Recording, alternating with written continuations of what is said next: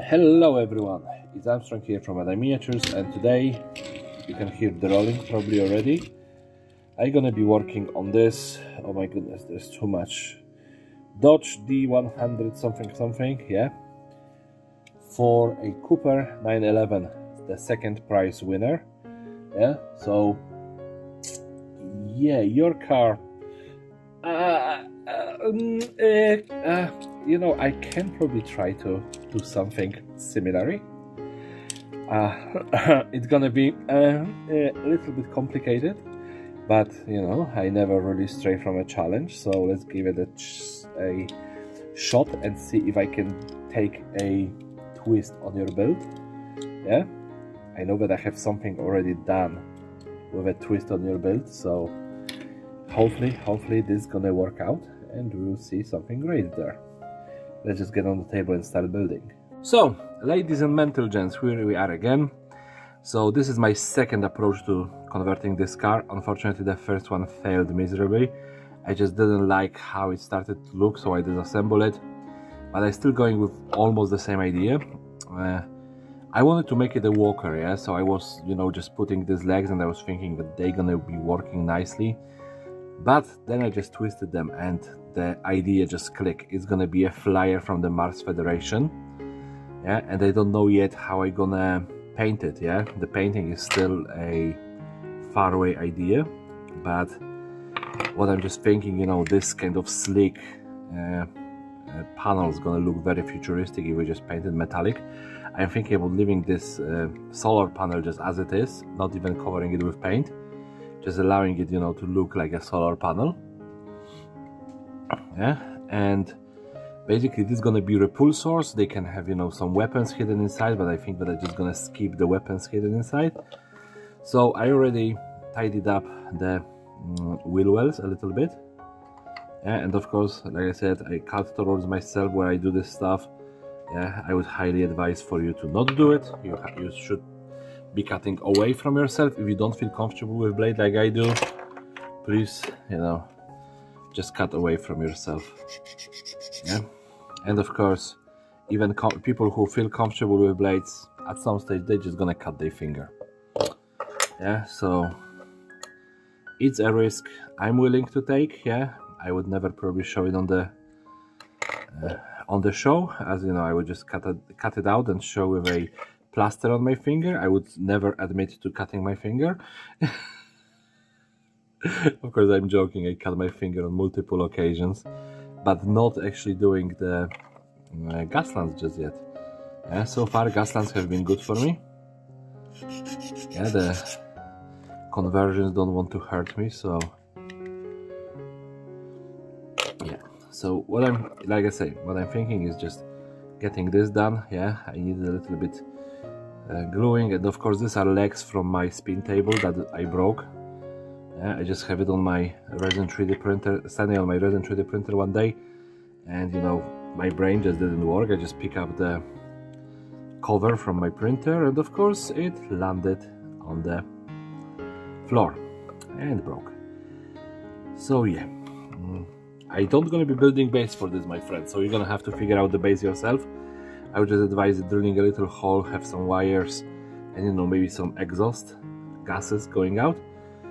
Yeah, but what I'm thinking, you know, this is how it should be flying, you know, like more in this position. And now weapons. Where do I have some cool weapons? Of course, I have 3D printed weapons, like always, somewhere. Yeah, come on, where are you? Weapons. What a day. Oh no, I think that I know what to put on. Heavy bolter. Yeah, I have this lovely heavy bolter, and this is gonna give some asymmetry to the car. Or symmetry? Like I was thinking, you know, maybe something on the bottom, something in here. But how it looks, you know, this is the ejection port for the ammo. So I just think about cleaning this up and just adding this to one side. Yeah, and give the asymmetry. So just gonna do exactly that, just clean this side. And of course, you know, this heavy bolter was already attached to something else. You can see a lot of glue residue here, yeah, because I tend to build toys and after a while I tend to just change my mind and convert them again. So that's what I think is gonna go exactly over. Stop rolling. It's not cool when the blade is rolling towards the edge of the table, you know? A lot of bad things can happen at that stage. So, am I happy with that? No. I just want to have it like that, maybe. No, it's now... come on. I want to have it roughly just aiming as the car should be going. Okay, I think that that's how it is. Yeah, it's gonna be looking a little bit weird over here, but it's looking like it is almost leveled with the car. Yeah, so I'm just gonna leave one because I know what I would normally do. I would just start, you know, adding piece by piece by piece by piece, and eventually there would be too many pieces to actually get it done right. Yes, so what else do I want to do? I know that I want something else to it.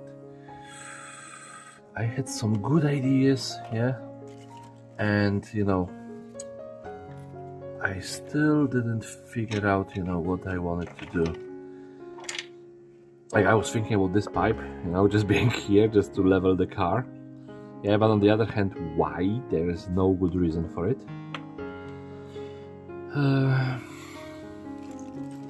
Of course, you know, the new crafting material, we could use some of those. But again, not really clicking to my head. You know how it is with me, I need to have this nice click, and before, like I said, when I struggle sometimes with ideas. Yeah. Alright, so now to balance the weapons, I think that I'm gonna just add a rocket launcher on top of this. Yeah. So here, so rocket launcher, very small one. Yeah, but I'm just thinking that this giant repulsor just looks, it looks better than Cybertruck. I'm sorry, but I needed to throw this out. Yeah, Cybertruck is probably the ugliest ever looking device on the entire planet. Yeah, even the first cars, you know, did look better. Yeah, and now just gonna start gribbling it. Yeah, so just a little bit of this, a little bit of a Monica in my life, and so on and so forth. We all know the songs, at least, you know, those of us who are old fogies. Which means most of us, yes, know these songs. And of course I have this little detail that I took from a, what did I call it? This was a toothpick box. I just want to cover a front window, so I need to shrink it a little bit. Just a little bit, like maybe this much. Yep. I don't want to have a fully covered window, just side, one half of it. I don't know, I just feel like it works in this case. Yeah, and I have these little different panels. Yeah, I can just put it in here as a patch job, you know, to fix this proper and uniform looking element.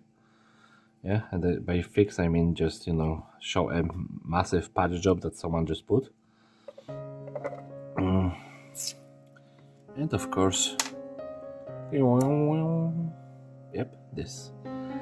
Because this is gonna be somewhat of a Mars Federation build in that case. Yeah, I think that some giant coil just going somewhere would be a nice touch. Yeah, maybe going from here, from the back, you know, to the back of the repulsors. And of course, you know, I fully take responsibility if this is gonna look silly. As well, I fully, you know, keep the right to decide, you know, once I put it in, that it isn't looking good and that I want to remove it. Yeah, so I just think maybe under the wheel, well, just, you know, fit it here roughly, and then go around And we have this little bar in here which gonna be able to hold it properly. Actually, I like it, yeah, even though it isn't very pretty, I like what it is doing to the car. So just glue it into the place. The same with this. Okay, I just want it in here. So this slide it down, I'm just going to slide it back up and allow this to just get stuck. Okay, in this part here. So I definitely stray away from your own build, yeah, but I didn't want to build exactly the same thing. I just want to be inspired, and you inspired me to get rid of the wheels. Yeah, the rest is definitely a Armstrong madness. So actually that was one of the first ideas for my channel name. One of them was Armstrong Madness, and the other one was Armstrong Emporium, yeah. And then I came around, you know, to Mad Eye Miniatures.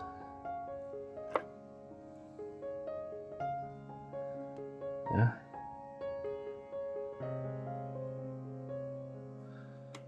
Right. Okay, come on. And now I can just add a little bit of a super glue here, and of course here. Remember, not too much, because too much super glue can be runny, like I ever heard about that. Yep. Okay, it looks silly, yeah, and I like it. I like when silliness wins, yeah. And I'm really sorry, I'm so tired, but my brain is actually kicking out. It's just telling me, you know, Seb goes to sleep, yeah. So I think that I'm gonna finish this tomorrow morning, and I'm really sorry that I still didn't send the packages. Yeah, they're gonna be coming out soon. I just need to finish printing. I did think that I printed enough pieces, but of course I didn't. It turned out that I'm missing about 40-ish weapons. Yeah. So please be patient with me. I'm really sorry, but at least I managed to post the video, and those packages gonna be out with you soon. I'm really sorry for delaying this. Yeah, like I said, if I wasn't doing this job, I would have this all done already, and now I'm just struggling, you know, to keep my brain working well enough to put videos together. So yeah, I need to pop into the post office tomorrow just to grab a right size envelopes, and then I'm gonna be just packing everything after my 3D printers finish. I think that I'm gonna be running like next few prints today and tomorrow, and I should be almost done.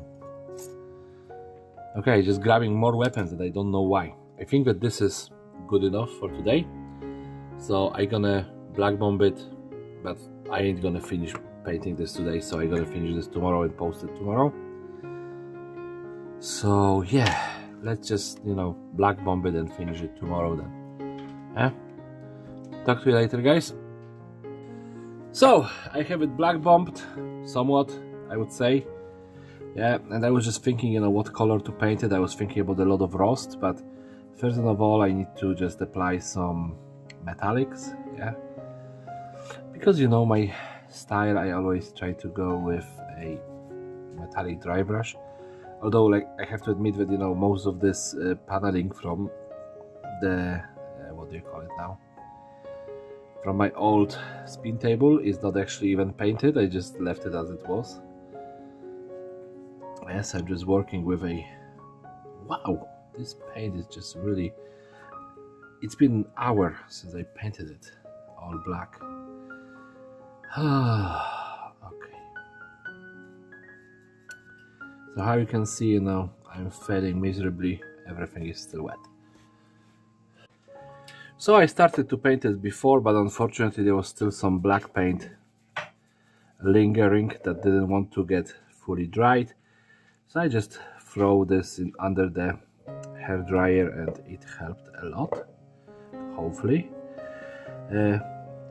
So I'm just thinking, you know, about making it very rusty, but on the other hand, it is at the end of the day, it's gonna be a Mars Federation build-ish. Yes, I don't know that the rust would really work. I'm just, you know, somewhere in between those two. And of course, you know, the side panels here that I added from the legs of my old spin table are not really very well painted, as they were all black and the black paint didn't show up on them very well, so yay. Yeah, but, well, oh lovely, I just realized that I didn't even have the car inside of the camera focus. Oh, extra noises from my wife. Yeah, she decided to be a part of this video, I guess.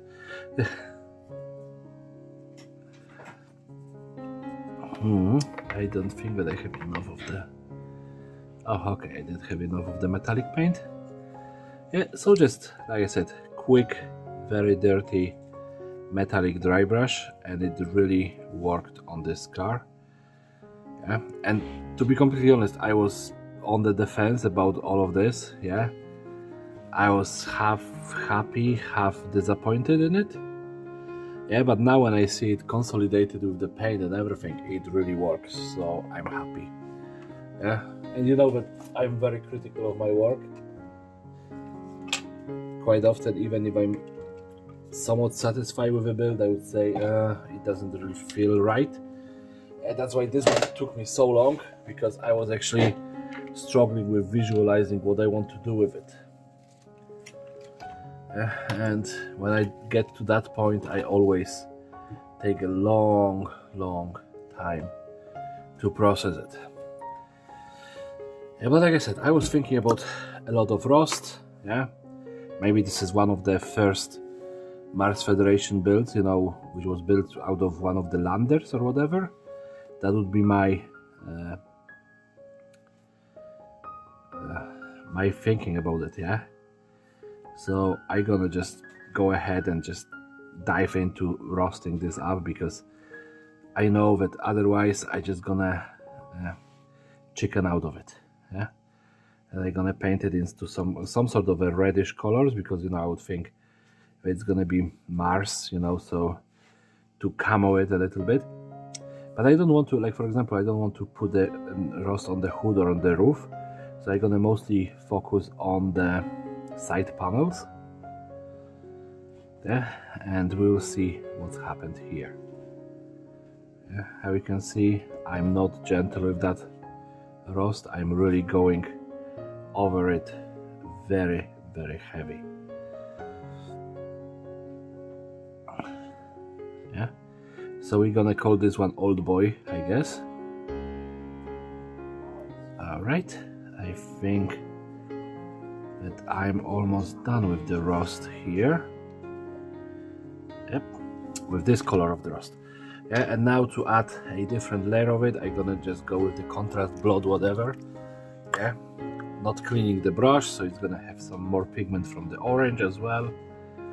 And we know that contrasts don't like to be dry brushed on, so let's just add this like that. And I know that contrast should be applied on the white background, but who really cares? I'm trying them because I really don't know how well those paints work in any circumstances. This is my, I think, third or fourth use of the contrasts altogether. I never seen the point of buying them. But, you know, since one of the stores in town, like I said, started stocking up Warhammer, I still don't want to buy the models in the full price, because my god, those prices are extortion. And I prefer to 3D print the proxies, since I do not go to the tournaments, and of course scratch build my own ones. So that's what I'm just, you know, trying to support them in any other way. I don't want them to go decide to say, you know, oh, we don't want to stock Warhammer because it isn't bringing any money in. So like always, you know, just a little bit of support for the local store. Alright, I'm keeping the solar panels untouched because I want to keep them as they are. Yeah. And now let's just grab some of the blue color with some of the contrast. Yeah. And I'm gonna use this in two ways. I'm sorry, my wife is actually preparing for a walk, so I just decided to quickly fill it in. So I just want to put it on the window, and then I want to add it to the wires. Yeah, it ain't gonna be a full cover. I just want to have it going like that.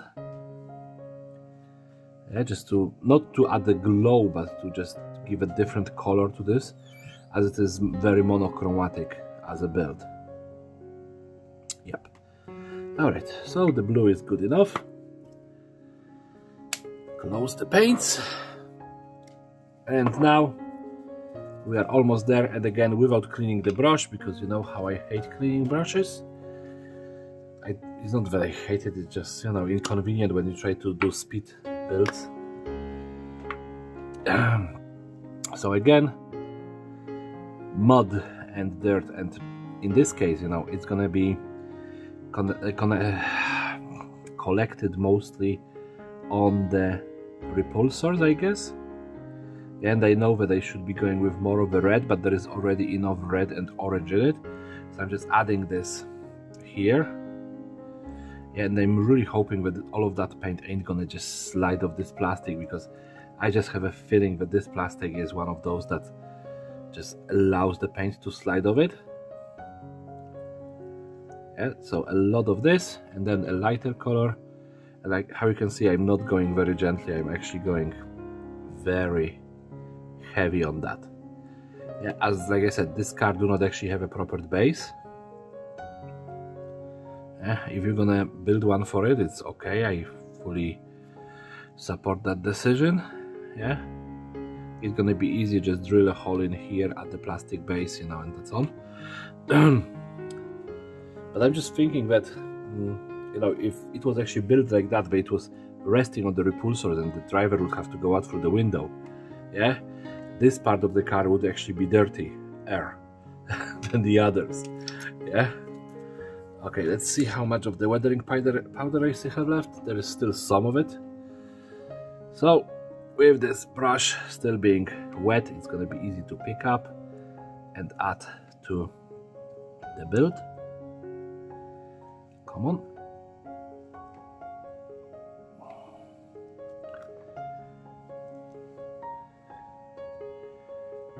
Oh, there we go, it's just now starting to go. Yeah, and with the weathering powder, I think that I can actually go all over those repulsors and even add some on the car itself, as I just think, you know, the Martian dust would just settle wherever. Yeah, and now just gentle blow, and I think that this build is done. Yeah, let's just toss it on the spin table and finish this one up. So here it is in its full glory, our Mars Federation, I think, Mars Federation glider, whatever you want to call it. Yeah, I think that actually the solar panels on the side really work well. Yeah, they, especially, you know, when you have some light shining on them, they really kind of work as a glossy surfaces.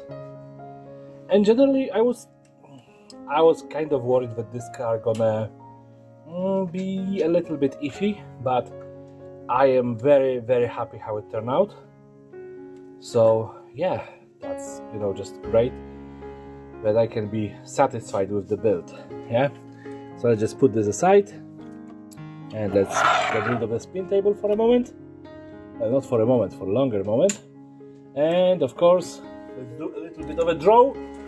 Oh, I have a bag. Yeah, there it is. We know about it, and let's just have a quick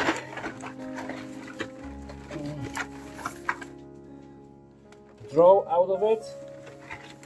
Yep, come on, one more. Okay. So, for our second place taker, we have this little crescendo. Yeah, I don't know what it is. It's yellow, so you know, winner chicken dinner. 76 Greywood Corvette. I love this car. Yeah, I think that can work perfectly in either a Mars Federation and in regular Gaslands. And of course, Mazda Ripu, whatever. Yeah. So yeah, there we go. So if you like this video, please rate, comment, subscribe and share with your friends, family and whoever else wants to watch me building a next Gasland disaster.